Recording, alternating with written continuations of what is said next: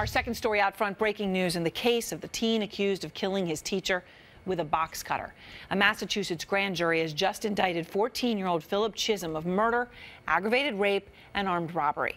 Chisholm accused of killing his 24-year-old math teacher, Colleen Ritzer, and then dumping her body behind his school. Don Lemon was up in Danvers, Massachusetts, where this happened, covering it, and he's out front tonight with the latest. Now, remind us, I mean, this story captured the country's attention just because of the bizarre, horrific nature of it.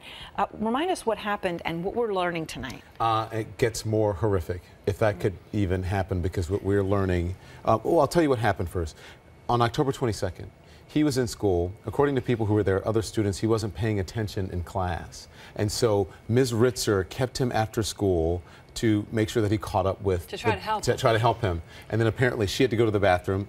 The faculty bathroom was locked. She goes into the second floor student bathroom. He follows her in, and that's when prosecutors say he killed her. That's when they believe he killed her. But they're also saying tonight that he raped her, and they're charging him with aggravated rape. That's a new development in this case, and there's some very specific language here. They're saying it's aggravated rape because they believe that she suffered really almost mortal bodily serious injuries during that rape, or they charge you with that if that happens in the commission of another crime, which was in the process of being murdered. So this is a felony charge as well. He's being charged as a juvenile with that charge, but prosecutors are trying to bring that up to try him as an adult with the murder charge as well. Also charged with robbery. They had the box cutter. They believe he stole her iPhone, her credit cards, and her underwear, and then he changed clothes, and then he went about town, as you and I were reporting, to the movies. Then he went to eat, as if nothing had ever happened. It's so gruesome and horrific to imagine. Yeah. What is her family saying tonight about this latest revelation about the rape? I remember going to, so you know when you have to go and knock on someone's door, because you have to, right? I wanted to find out what services and how they were feeling, and I wanted to respect them, so I knocked on the door, and they were a very nice family, and they said, "We appreciate you coming over.